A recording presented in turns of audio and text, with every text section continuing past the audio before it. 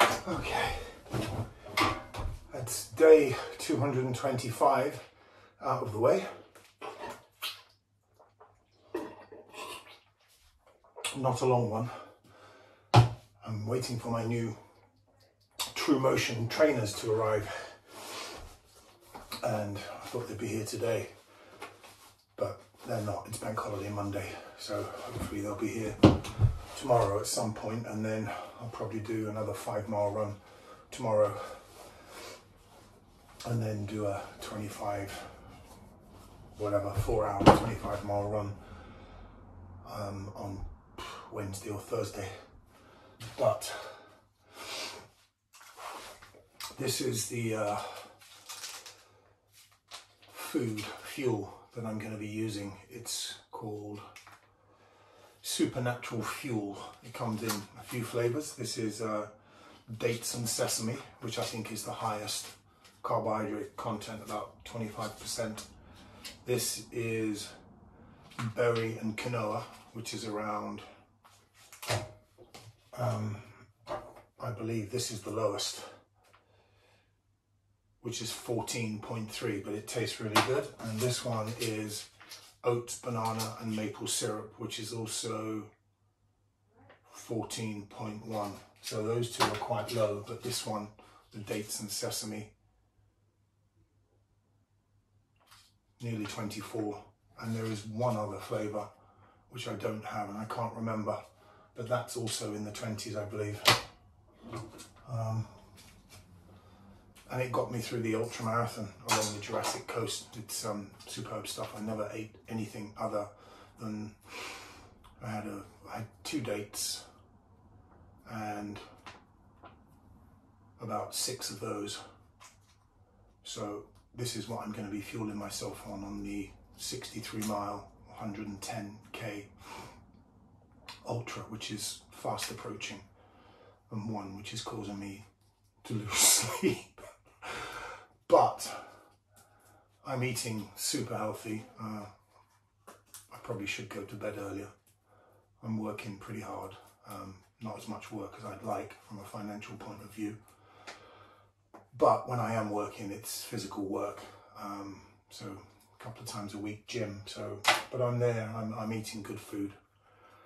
I've got basically 4 weeks, so I need to get 2 marathons in, training marathons in, distance-wise, in the next, in the next couple of weeks, and then just short runs until I head up on the 28th of September, and the race is on the 30th. So, but company's based in Devon, Supernatural Fuel.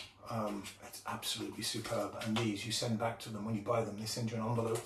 You pop them back in, send it to them, and they recycle the packaging. I didn't touch one. No, I had two little gummy bear sweets in one of the aid stations. That was it. I just refilled my bottles, put my own carbohydrate mix in the bottles, you know, the sort of running fuel, the electrolytes, and never touched anything. People were guzzling down croissants, sandwiches and all sorts of stuff, but I never touched any of it. So this works. It's, like I said, 63 miles, 110k. It's a long way. And it's not flat, obviously. It's the Lake District. I've been looking at the route on Google Maps, Google Earth. God knows how my knee is going to handle this. I have no idea. We'll only find out on the day. But, you know, 225 days into running, and apart from 1 or 2 tiny niggles that really didn't stop me training, thank God, it's all right. And I ran the day after the 36-mile ultra marathon. I did 5 miles the following day, and the knee was fine. So touch wood, I come out of this 63-mile slog through the Lake District with my knee intact. I know it's going to dictate my pace if I try to. The cut-off time's 25 hours, So I've got to finish within 25 hours, and I will do that. But how fast I finish will depend on how my knee feels, and if it starts to aggravate me, or I think something's gonna go, then I have to really slow down to the point where I know I'll finish. If I have to walk, if my knee gives up and I have to walk, I will finish the course. But you know, of course, if I finish outside of the 25 hours, it doesn't count. But I need to, because it gives me three points, 3 or 4 qualifying points for the UTMB, the Ultra Trail de Mont Blanc, which I'm hoping to get into in 2 years' time. Hopefully I'll still be running in 2 years, I'll still be alive. My lungs or my knee won't have packed up, but no, I feel good. I must admit, I've never felt healthier. 61 in November, and I feel super fit at the moment. I'm out riding my bike a couple of times a week, gym a couple of times a week, and of course running every day. And like I said, sadly work is a little bit thin on the ground at the moment, but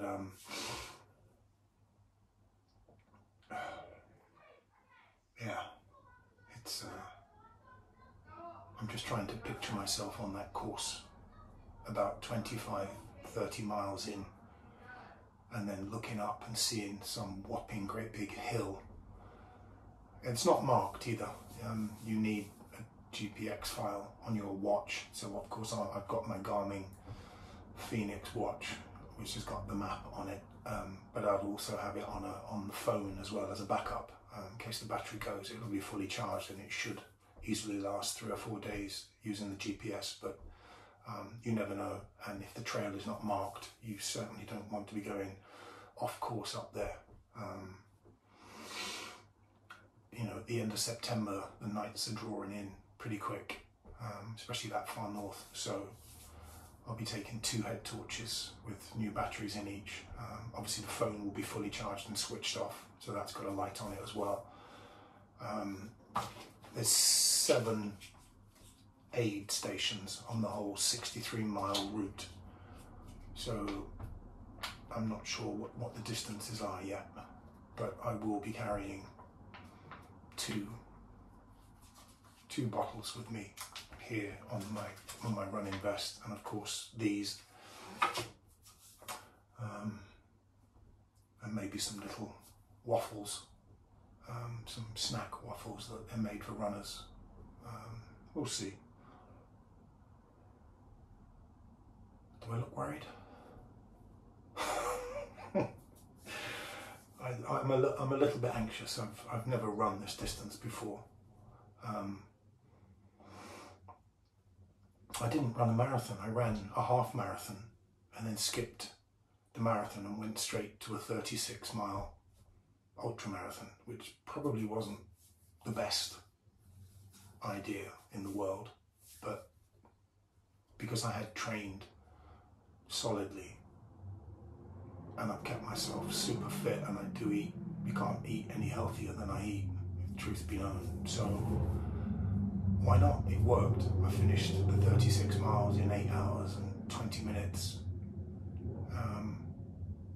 And I could have, in all honesty, I could have run faster, but I had to think about my knee. I hate to bang on about it, but I really am. It's my Achilles heel, no pun intended.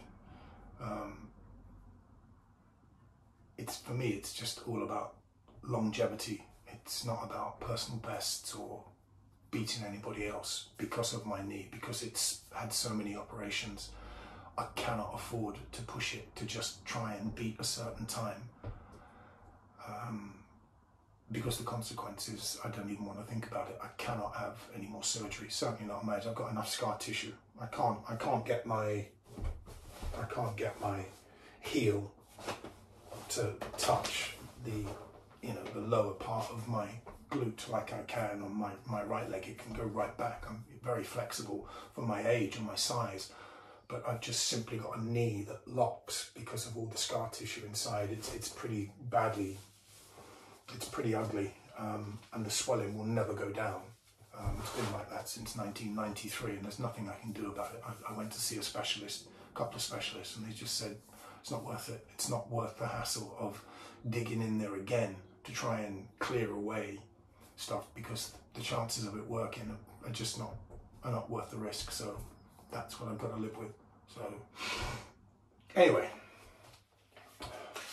that's the end of that little. Can't wait for my new running shoes to arrive. They've got some pretty good write-ups. I haven't tried them on. I did go into a friend's shop, but they didn't have my size. He's got a running shop, but I will get them on and run 5 miles just to make sure that they're doing what they're supposed to do, and then we'll do a sort of 4 hours or 25 miles, whatever comes first, at a nice slow pace. Like I said, it's not about speed or personal best for me. It can't be. I'm way past that. So anyway, now it's sofa, book and bed.